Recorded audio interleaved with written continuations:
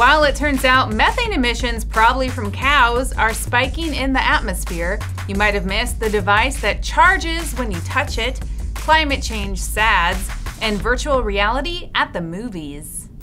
Welcome to In Case You Missed It, where a Parisian movie chain is putting in VR hubs for people to try out games, though it'll cost about $25 for 40 minutes, which to be fair is probably cheaper than the popcorn. Are you ready for your daily reminder that climate change is an existential threat to humanity's survival? Well, look at this giant crater in the West Antarctic Ice Sheet. It stumped scientists at first, but they believe it's the handiwork of our rapidly warming planet.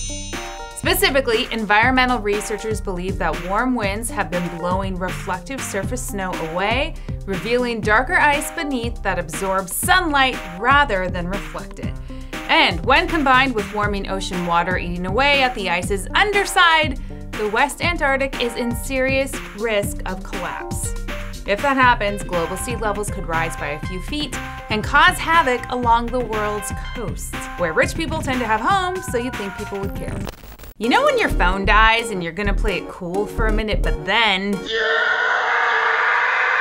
Yeah, that. So Michigan State engineering folk created a device that can charge from human motion, aka the more you touch this thing, the more it powers up. It has a nanogenerator inside. The innovative process has a silicone wafer in thin layers, and ions are added to each layer.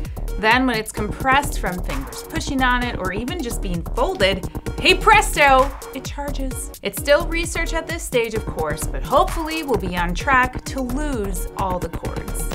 And finally, just take a listen to this. Will you marry me?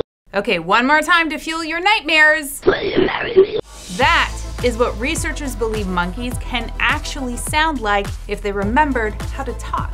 See, the equipment for full, controllable vocal sounds is all there, and at some point, they believe that monkeys actually spoke, they just forgot how. Send that to your special someone right away.